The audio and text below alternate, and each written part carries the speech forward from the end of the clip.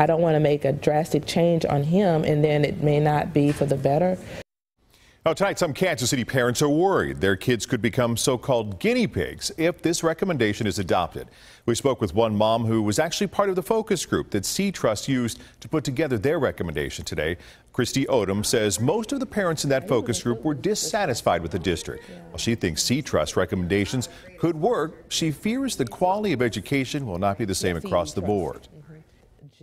So you have to have some level of a system and continuity so you have consistency at every school. Then it won't just be isolated pockets of excellence here and then mediocrity over there. Well, tomorrow, C-Trust is expected to brief parents who were involved in the focus group on their recommendations.